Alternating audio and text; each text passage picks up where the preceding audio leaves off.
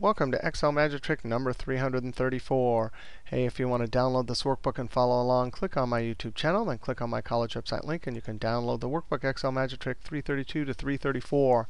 In this trick, we want to see how to make a basic invoice from a product list on a different sheet and in a different workbook. And we're going to use data validation and VLOOKUP. Here's what I want it to do. I want to select a product from the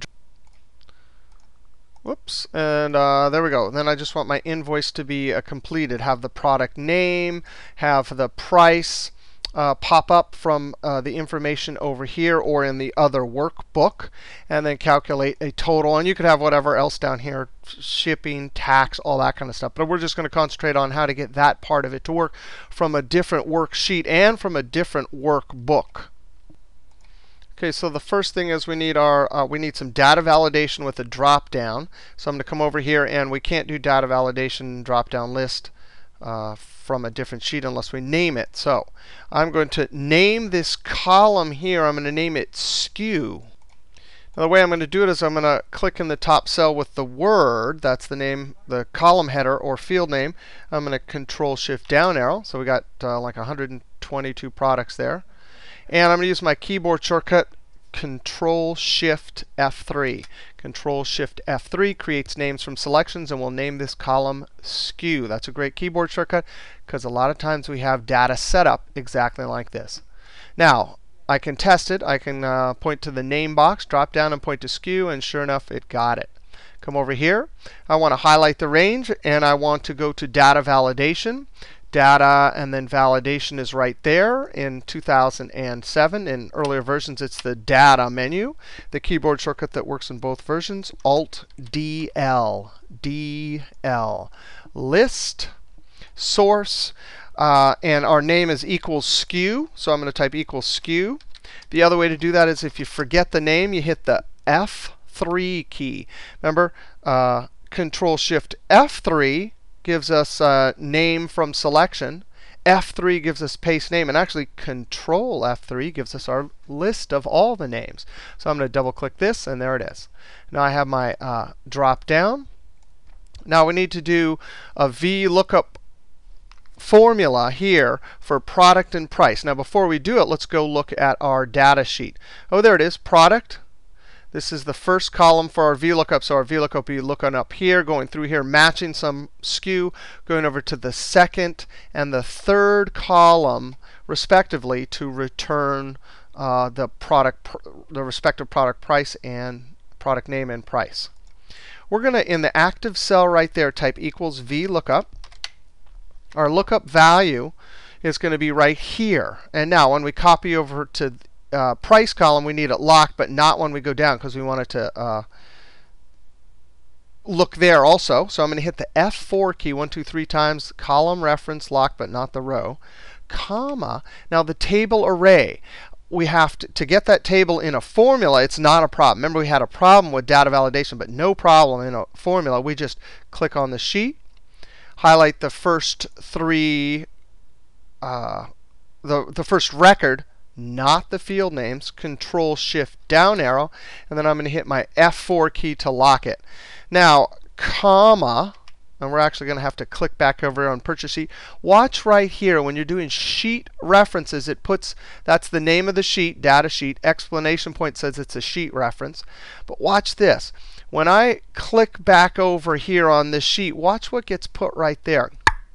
It puts, and you can see it here, it puts the sheet name, but we don't need that. So I'm going to delete it. You got to be careful when you're doing sheet references because it'll once you go to a new sheet, it'll just keep putting them in. We don't need that because we're on the sheet. Not only that, but the column index.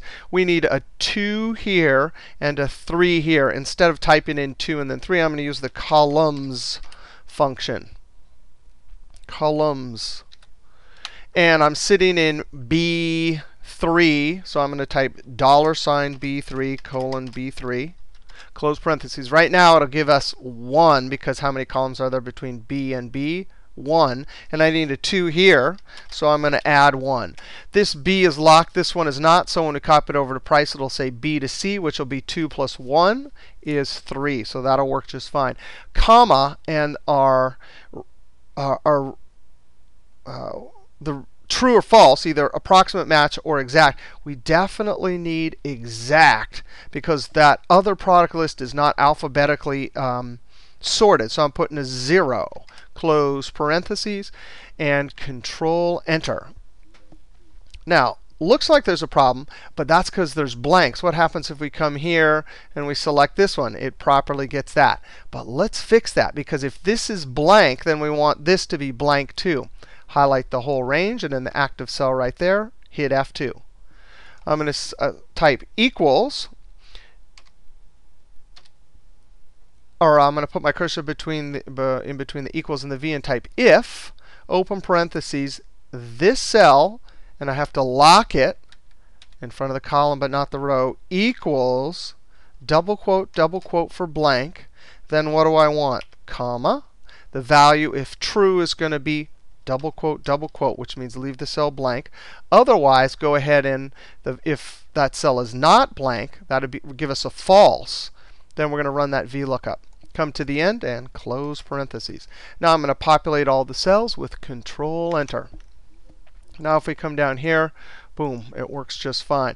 Now let's do our formula for calculating units times price. In the top cell here, I'm going to say equals if this cell right here, that many over, equals blank, then blank otherwise. And we're going to have to round here. This is an invoice. And if we have, actually, we'll never run into trouble because we have only 2 decimals here. If this price, and sometimes prices are fractions of a penny, you'd have to use a round. But we actually don't have to here because we don't have any fractions of the penny. That times that. Close parentheses and Control Enter. Now we have exactly what we want for an invoice. If we come over here and select a new one, boom, 5. Now, as I said before, you could put your tax formulas in your shipping and totals, etc. But what we're looking at is how to get information from another sheet and build a VLOOKUP for the price and the total. Let's see how to do it from another workbook. Now, there's a big complication here. You can't do data validation to another workbook, so we're going to do something really sneaky here. Somewhere in the validation, I'm simply going to do a workbook reference equals. I'm going to go up to View, switch windows. You could also Alt-Tab if you only have one other application, or Control-Tab jumps between open Excel workbooks. Go over here. I'm going to click in that top cell. It comes out as an absolute. I'm just going to hit Control-Enter, and we'll edit it over here, F2. That will not work, so I'm going to put my cursor there and hit the F4 key 3 times, so it becomes a relative cell reference. By default, workbook references are come absolute, but it's easy to change them. The workbook reference, the workbook name is in square brackets. Data is the name of the sheet, and A2. I'm going to copy it down. That's how many there are over in that other table. So now what we've done is we've kind of lifted the SKU column from that other workbook to kind of cheat, because we can't do data validation list from another workbook. Now, you'd probably want this on another sheet if you had your invoices in here, or however you have it set up. But then you just simply Alt-DL, allow list, source, and then I'm going to click right here, Control-Shift-Down arrow, click OK. So now we have from our other workbook. And then we could do a similar formula here, except for instead of a sheet reference, we're going to have to do a workbook reference equals if this one right here is equal to blank, then blank. Otherwise, we'll do our VLOOKUP. VLOOKUP is going to be that. Comma. Now, here's our table array. We need to go over to that workbook and highlight the entire table, Control-Shift-Down arrow. By default, it's a workbook reference, so it's locked. I'm going to type comma 2 up here. That's just temporary. Actually, no, we're going to put columns. We'll do our same trick as before. Columns. Boy, I can't spell. One of these days I'll learn how to type.